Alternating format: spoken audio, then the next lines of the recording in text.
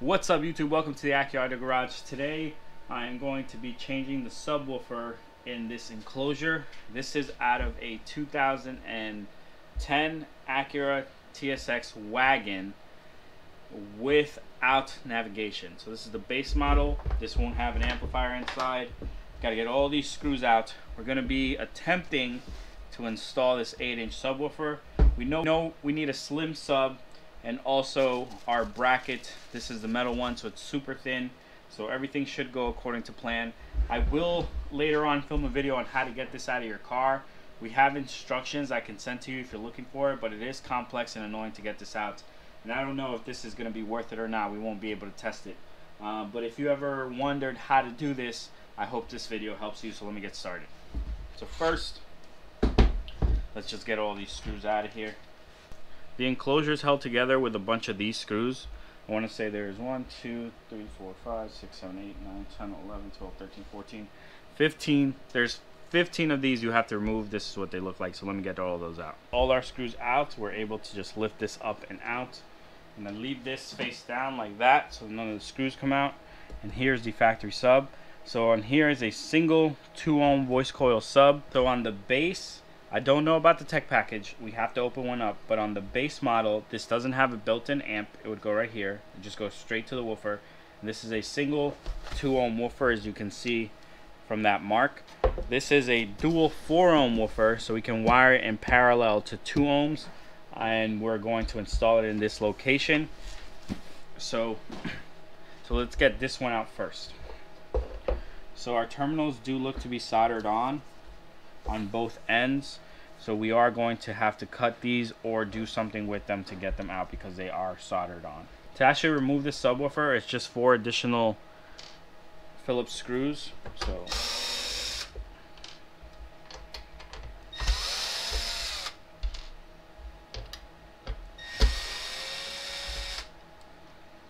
alright, so now with those out of the way, I can lift the subwoofer out.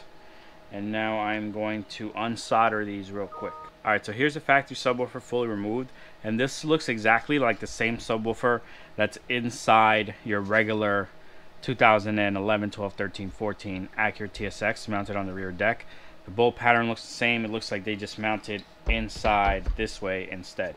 So now we're going to test 2 things. We're going to test to make sure that our bracket lines up correctly. So I'm super excited to show you this. I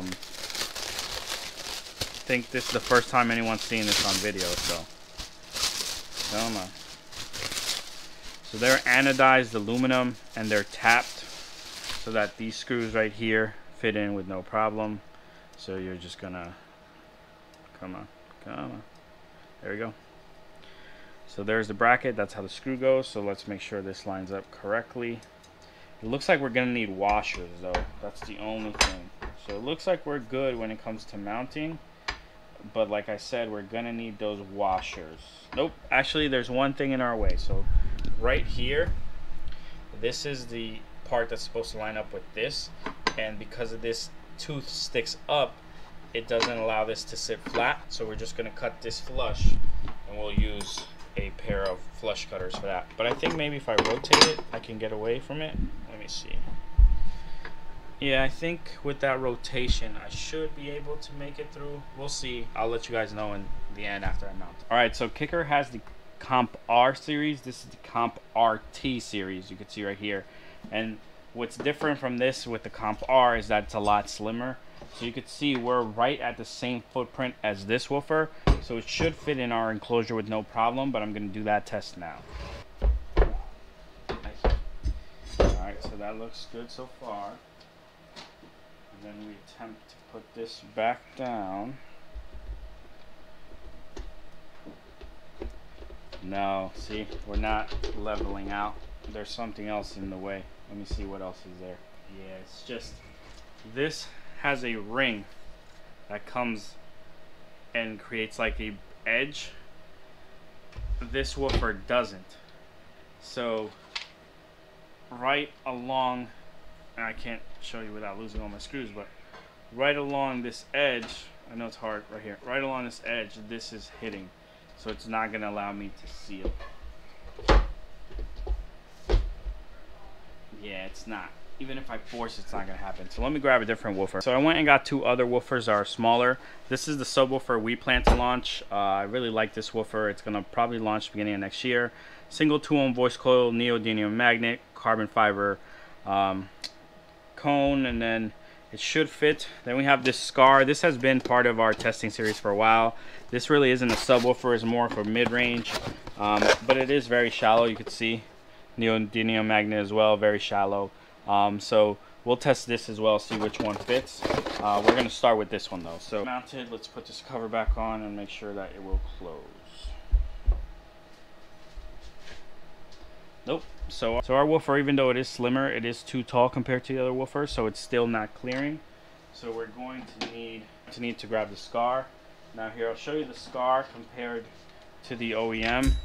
So you can see the final height is right around the same. So I believe this is right at 4 inches. It's like 3.7, 3.5. So I'm going to throw this in there.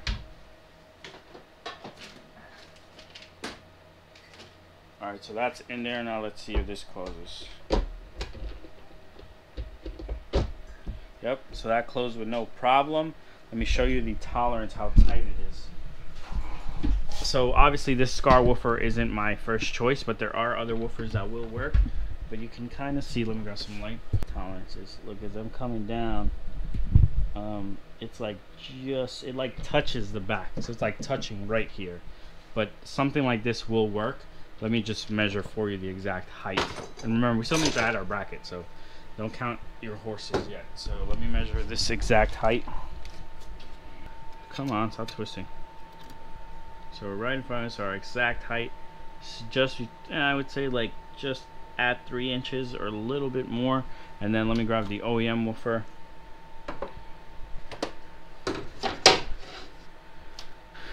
The OEM woofer is just like 3.5.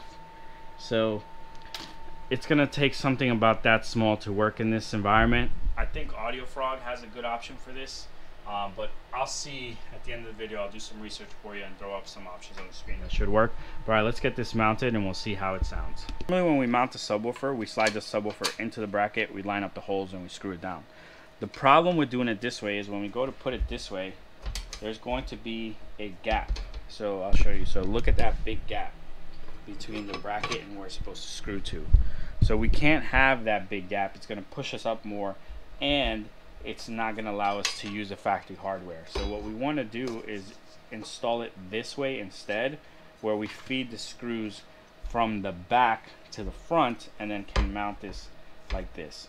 I don't know if these screws are going to work for that purpose. I do have other screws that are long enough that should work, but I'm going to test it all out and I'll show you when it's done. So I got my Scar woofer mounted onto the bracket, and it actually has the SKR indication to let you know that you're going to use the 4 outer holes that line up with these tabs to mount it. And you can see it's nice and secure in there, and now it's not going anywhere. It's metal on metal. Now I can line this up and bring it there and put these screws back in. The only thing I'm nervous about is that our screw holes are a little bit bigger than this, so this could possibly, you see, go through. So we might use a washer. We'll see how it works. I think because of the way we're going to mount it, it's going to end up putting pressure on the sides and it'll all work out. But let me get that done. I got it all mounted. I'm just tightening my screws now. You always want to tighten by hand. You don't want to tighten with a gun, because you could possibly destroy the plastic. So now it's in there and you can see it all in its glory. It's not going anywhere. We just have to, it's got to put our wire in there. So I'm just going to strip a little bit of wire, put this and this. So now I'm just going to put our wires into here. I'm going to put our cap back on, make sure everything seals the way it's supposed to. Perfect. So now we're going to screw everything down. Our screws are in. Let's see if you can see. Yeah, you can see the Scar logo. I'll see if I can show it to you. So right in there, you can see it says Scar.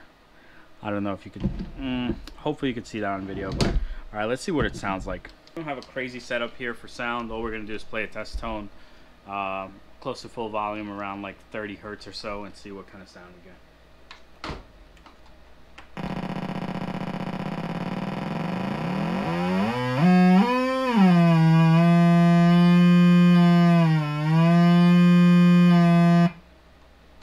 Alright, so we know the woofer works. That's going to wrap up the video, guys. There wasn't really much to it. I just wanted to show you how to take this apart, how to install the woofer in there. I'm going to throw up some images now of woofers that would make sense. This Scar woofer doesn't. It's a loudspeaker. It's 4 ohm final impedance. Remember, the factory sub was 2 ohms, so we want something that's 2 ohms. I don't know if this upgrade is going to be worth it. I'd like to see what you guys think, and people who have a wagon, I'd like to see what you have done. So leave it down in the comments and stay tuned for the next video. Thanks for watching.